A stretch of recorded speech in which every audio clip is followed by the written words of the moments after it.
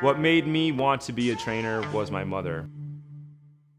My mother was a trainer of horses and also a trainer of people. She specifically worked with people with no arms, no legs, autism, learning disability. She utilized horses to help people get engaged mentally or engaged physically back with the world.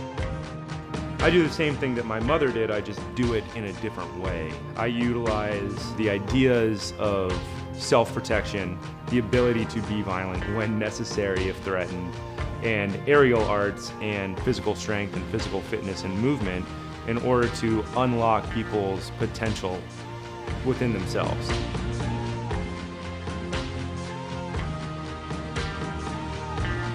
Most people, when they seek out training, want to change who they are, and the first thing that they think of is to try to change the way that they look. We take a different approach. By teaching people a skill, we will change them mentally, physically, and emotionally into that thing that they are training for.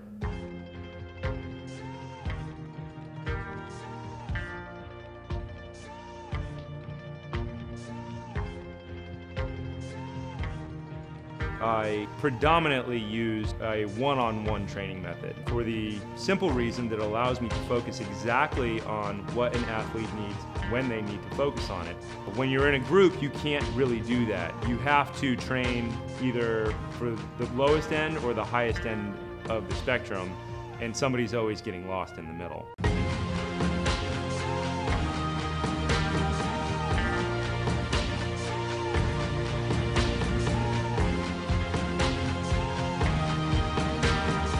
A lot of the things that I do can be considered dangerous, but they are really a practice in being bold every day. Doing something that terrifies you just a little bit will slowly change you over time. I myself am terrified of heights, in all ironic comedy, right? I'm terrified of heights, so I train aerial, because exposure a little bit every day over time changes the way you view the world.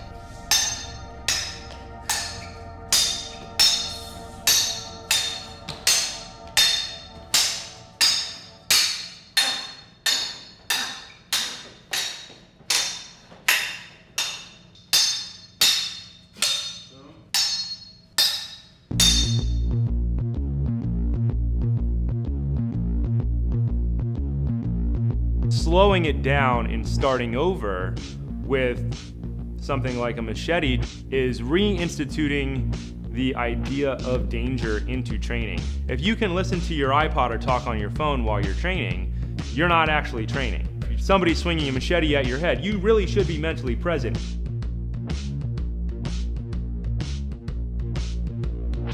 Every day, I will be seeking out forms of training for myself. I enjoy learning. It's the most enjoyable thing that I do on a daily basis, is seek out new knowledge, consume that knowledge, and then attempt to integrate that knowledge into the way that I think.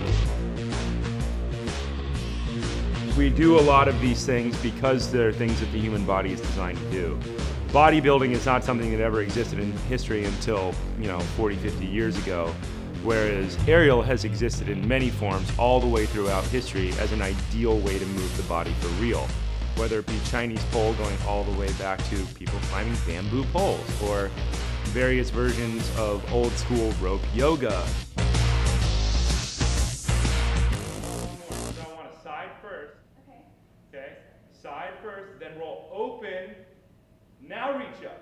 Boom. That is the line I want. That's the one that's for you.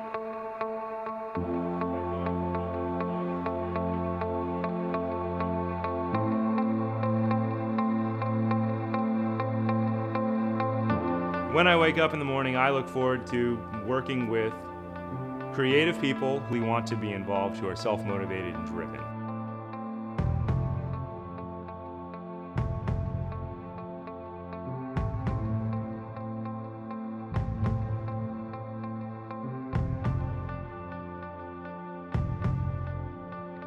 I enjoy the process of training when people start to create their own movement styles. If you don't limit people to doing things in an exact order or in an exact way, people will tend towards the type of movement that they enjoy most. People's personality will kind of boil out from the training. And seeing people create their own version of something is rewarding.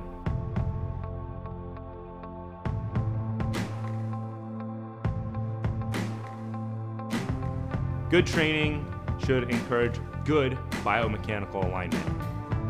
It doesn't matter if it's doing aerial training, doing club bell training, doing fight training, training with weapons. Everything should end up being pretty.